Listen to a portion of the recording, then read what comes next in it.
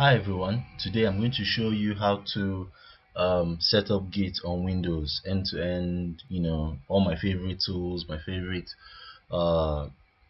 configuration of Git, and let's get started. Alright, so first of all, to check if you even have Git installed, the first thing is to go to the command line, or in this case I'm going to use Powershell because I prefer Powershell a lot. Let's just come here and do a git command. Just type git. Yeah, you should see it should say something like this red saying that what's the word, okay, that git is not a recognized commandlet, yada yada yada. So before we start, let's first clean up this command line. This looks really awful. So first of all, shouldn't have done that. Let's run PowerShell again. This time pin it to taskbar because I use it a lot. The next thing is to change a few things like the font size. So first of all, you would want to use Consolas because it's probably my favorite font on Windows. And as for the layout, I usually give this 30. So one trick of getting rid of this bar by the side is to make sure that both the height and the screen buffer height and the window height are the same. So when you do that, the bars go away. The next step is to let's go back.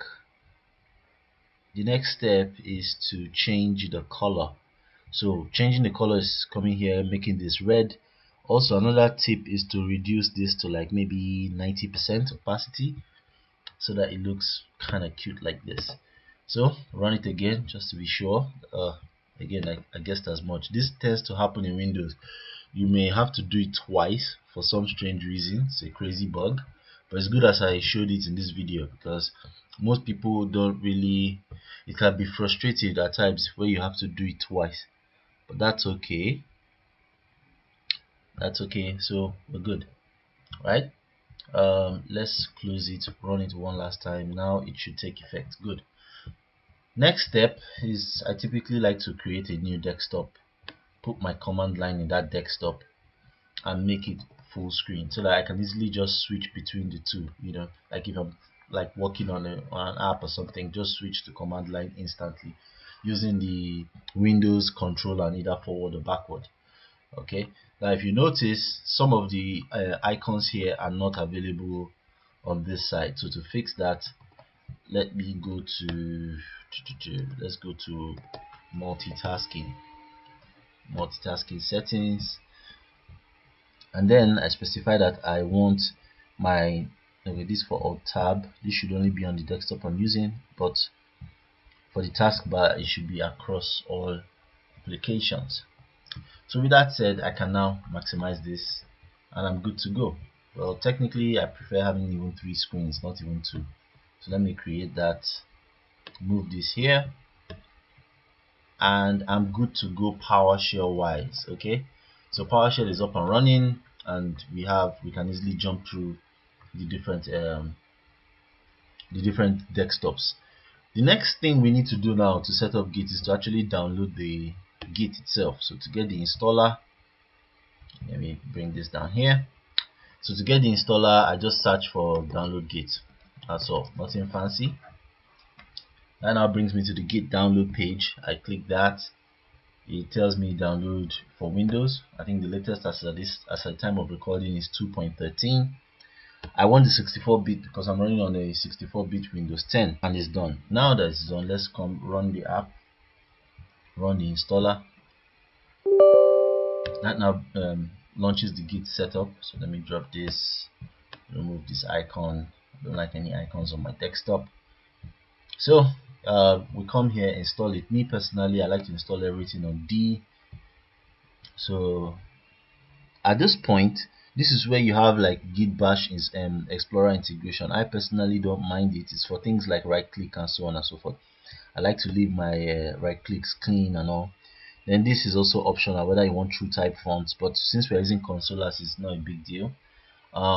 Git LFS, all these are important, so let's leave them.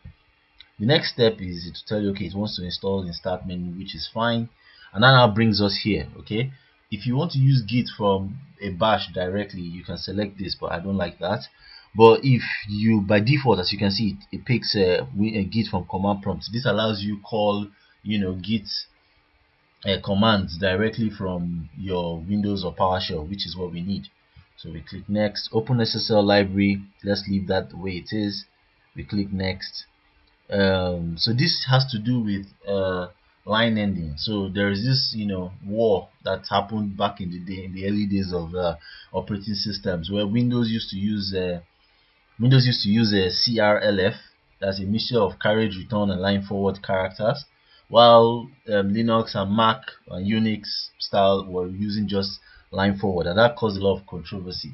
But suffice to say, just use this one, because what it does is, when you type, once you have text that has the carriage return line forward, if you check it into source control, it gets converted to just line forward characters. That causes some weird bugs in Windows, but nothing to worry about. This should be the best, unless you absolutely know what you're doing.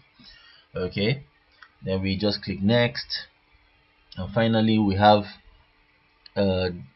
this terminal for min_tty. I think the terminal emulator or something like that. Me personally, I prefer to just use the default console window. Okay, let's click next. Now this is important. If you don't check this, you will run into trouble with connecting to certain endpoints in Windows. So this Git credential manager allows it as such that when you connect to a Git repository that is using SSL HTTPS, it will use the Windows manager, which means that once you log in once, you won't need to keep logging in over and over again. So this is good. It's good you leave it there, and then it installs. So it shouldn't take too long to install. So while it's installing, as you can see, we just went through all the default settings. There was really no change we needed to make. So at least you should have that in mind. And the default settings are usually almost always right. Alright, so let's wait for it to finish. And it is done. Okay, so let's just chill a little. So once this is done, you can just finish. It shows you some release notes and all. We don't care about that now. Let's head over to this. So we should be able to have Git. Okay, not yet. I need to restart the command line. So just say Git. Now putting it into full screen mode like this was Alt Enter. That's all you need to press to do this. So let's run Git. As you can see, it's showing us that Git is working. Another way you can check is to use version. It shows us that the version is there. Now I'm not a fan of this. This looks way too tiny, so let me reduce the font a bit. Let's come here, properties, let's go to layout, change this back to 30, and let's increase the font just a little bit, from consolas to size 14. Maybe let's make it size 16. Okay, so that it is much clearer. Let me launch it again, just to be sure that yes, it's taking effect. So this is a lot clearer. Now the next step is we could just say git version, just to see what version it is, and as you can see, it's 2.3.1. Windows, and it's good. The next step is, let's go to a repository, right? So if I cd to my D drive where I have my projects, right? Let's see, I don't have any major projects, so let me just go to the temp directory, and inside that I have nothing. So let's say I were to make a sample project. So let's call this sample, and in this sample project I just cd'd into it, and there was nothing there. Okay, now if I come and use Git Init, this initializes a Git repository there. But as you can see, it's only when I do Git status that I actually notice what's going on. There's actually a Git repository. So to aid with using command line, we're using the command line, there is this tool called Posh-Git. So you just go to Google and search for it. So let's say Posh-Git. We click this, we click the copy or clone, we copy the clone URL, then we'll just say git. So let me go back to my projects folder. Let me create a folder for PowerShell, because it's a PowerShell script library. Let me cd into it, and let me go ahead and clone it. Alright, so the cloning is done. Now that the cloning is done, if I cd into it Posh-Git, right, all I need to do is to run the script. But before I run the script, I need to make sure that my PowerShell can run scripts that were downloaded from the internet. For that, we need to do what's called a get execution policy. That tells us what the policy is for PowerShell with respect to running scripts that were not originated on this system, and as you can see, it's restricted. So that means this wouldn't work. So what we need to do now is say set execution policy, and set the execution policy to remote signed. Okay, this allows, so it will say it's about to do this. Yes, now this wouldn't work. The reason is that we need to run PowerShell in administrator. So let me quickly get that out of the way. PowerShell as administrator, and then I'll say set execution policy remote signed.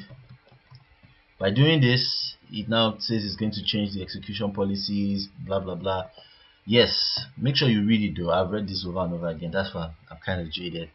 But once you set the execution policy, that's all you need. Let's go back, and let's go back to our D drive, our projects folder, and let's look for our PowerShell. Okay, now we go to the Posh-Git directory, and the Posh-Git directory, this is where we now need to execute the Posh-Git itself. So you would now need to run install.ps1. okay, that's this install.ps1 here. This is how you execute scripts in PowerShell with the /.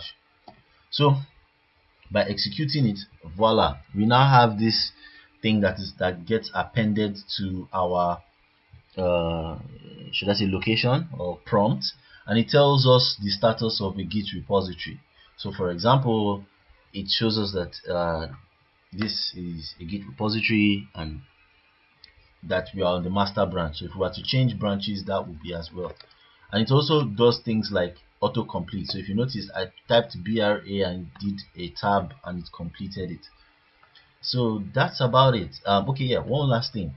The last thing we need to do is set up our username and password, username and email. So to do that, we say git config dash global, I guess, not sure, but we say user.email, and we set it to mine, which is oditries@gmail.com, and that is set. So also I also want to set my name to Odi Bebu, and that is set as well. So where these configurations are stored are here. Let's see, that is if you go to my C drive, sorry, yeah, go to your users, of course there's Odi, and here you will see a .git folder. Okay, yeah, sorry, yeah, this is correct. So open it with .git. When we do that, you'll notice that it has set my name, allow access. It has set both my name and my email. You could also change this here and save, and I'm good. That's it, folks. That's how you set up Git in Windows, and hopefully you will find that useful to use it from the command line. It's something I personally prefer. So thank you very much. Thank you for watching, and see you next time. Bye.